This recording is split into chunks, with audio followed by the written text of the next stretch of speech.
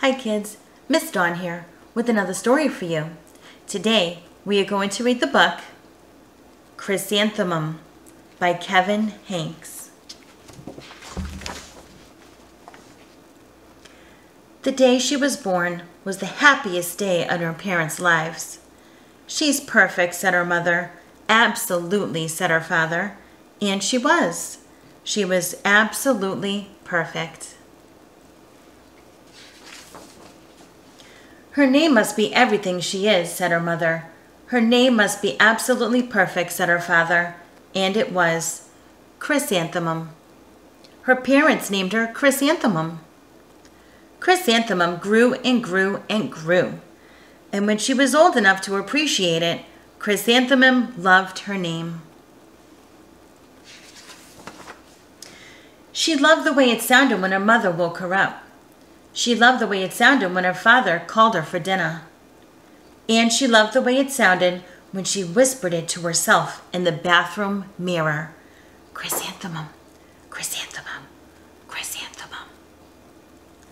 Chrysanthemum loved the way her name looked when it was written with ink on an envelope. She loved the way it looked when it was written with icing on her birthday cake. And she loved the way it looked when she wrote it herself with her fat orange crayon. Chrysanthemum, chrysanthemum, chrysanthemum. Chrysanthemum thought her name was absolutely perfect, and then she started school. On the first day, Chrysanthemum wore her sunniest dress and her brightest smile. She ran all the way. Hooray, said Chrysanthemum, school! But when Mrs. Chud took roll call, everyone giggled upon hearing Chrysanthemum's name. It's so long, said Joe. It scarcely fits on your name tag, said Rita, pointing.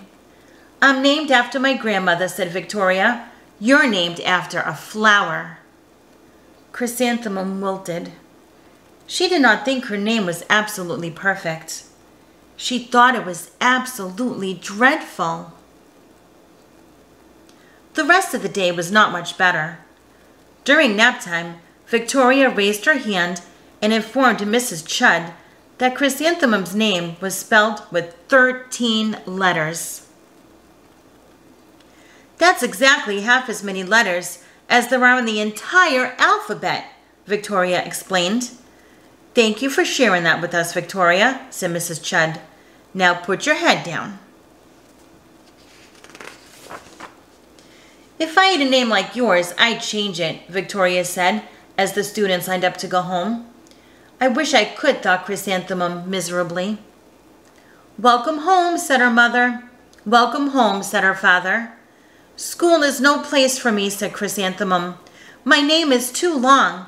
It scarcely fits on my name tag, and I'm named after a flower. Oh, pish, said her mother. Your name is beautiful, and precious, and priceless, and fascinating, and winsome, said her father. It's everything you are, said her mother. Absolutely perfect, said her father.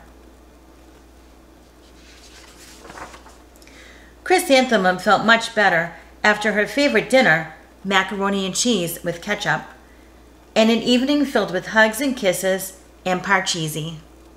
I love playing that game. That night, Chrysanthemum dreamed that her name was Jane. It was an extremely pleasant dream. The next morning, Chrysanthemum wore her most comfortable jumper. She walked to school as slowly as she could. She dragged her feet in the dirt. Chrysanthemum, chrysanthemum, chrysanthemum, she wrote. She even looks like a flower, said Victoria, as Chrysanthemum entered the playground. Let's pick her, said Rita, pointing. Let's smell her, said Joe. Chrysanthemum wilted. She did not think her name was absolutely perfect. She thought it was absolutely dreadful. The rest of the day was not much better. During nap time, Victoria raised her hand and said, A chrysanthemum is a flower. It lives in a garden with worms and other dirty things. Thank you for sharing that with us, Victoria, said Mrs. Chudd. Now put your head down. I just cannot believe your name, Victoria said, as the students lined up to go home. Neither can I, thought Chrysanthemum miserably. Welcome home, said her mother. Welcome home, said her father. School is no place for me, said Chrysanthemum. They said I even look like a flower. They pretended to pick me and smell me. Oh, pish, said her mother. They're just jealous, and envious, and begrudging, and discontented, and jaundiced, said her father. Who wouldn't be jealous of a name like yours, said her mother. After all, it's absolutely perfect, said her father. Chrysanthemum felt a trifle better after her favorite dessert, chocolate cake with buttercream frosting. That sounds good. And another evening filled with hugs and kisses and parcheesi. That night, Chrysanthemum dreamed that she really was a chrysanthemum. She sprouted leaves and petals.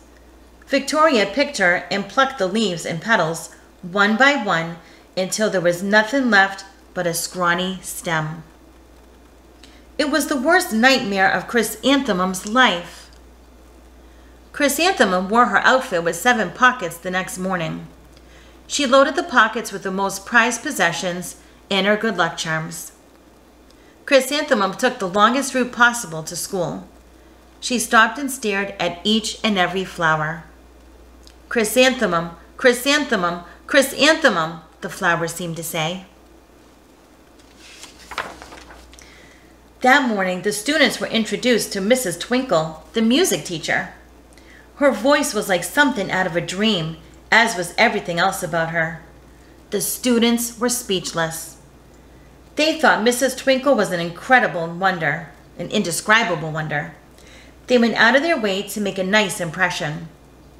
Mrs. Twinkle led the students in scales. Then she assigned roles for the class musicale. Victoria was chosen as the dainty fairy queen. Rita was chosen as the spiffy butterfly princess. Jo was chosen as the all-important pixie messenger. And Chrysanthemum was chosen as a daisy. That's my favorite flower. Chrysanthemum's a daisy! Chrysanthemum's a daisy! Jo, Rita, and Victoria chanted, thinking it was wildly funny. Chrysanthemum wilted. She did not think her name was absolutely perfect. She thought it was absolutely dreadful. What's so humorous? Asked Mrs. Twinkle. Chrysanthemum was the answer. Her name is so long, said Jo. It scarcely fits on her name tag, said Rita, pointing. I'm named after my grandmother, said Victoria. She's named after a flower. My name is long, said Mrs. Twinkle. It is, said Jo. My name would scarcely fit on a name tag, said Mrs. Twinkle. It would, said Rita, pointing. And, said Mrs. Twinkle, I'm named after a flower, too. You are, said Victoria. Yes, said Mrs. Twinkle. My name is Delphinium. Delphinium Twinkle. And if my baby is a girl, I'm considering Chrysanthemum as a name. I think it's absolutely perfect. Chrysanthemum could scarcely believe her ears. She blushed. She beamed. She bloomed. Chrysanthemum, chrysanthemum, chrysanthemum. Jo, Rita, and Victoria looked at Chrysanthemum longingly. Call me Marigold, said Jo. I'm Carnation, said Rita, pointing. My name is Lily of the Valley, said Victoria. Chrysanthemum did not think her name was absolutely perfect. She knew it. The end. And I just want to read this little epilogue at the end. It's something that's towards the end of the story, and it tells you what happened afterwards. And here it goes. Overall, the class musicale was a huge success. Chrysanthemum was absolutely perfect as a daisy. Victoria made the only mistake. She completely forgot her lines as the dainty fairy queen. Chrysanthemum thought it was wildly funny, and she giggled throughout the entire dance of the flowers. Eventually, Mrs. Twinkle gave birth to a healthy baby girl, and of course, she named her Chrysanthemum. The end. So, I just want to say that what happened in this story is something called bullying. They were teasing Chrysanthemum just because of her name. But does that make Chrysanthemum a bad person? No, she just has a very unusual name. And it's pretty cool to have a very unusual name. And it doesn't matter what your name is, or what you look like, or the clothes you wear, or anything like that. It is not okay to bully. It hurts people.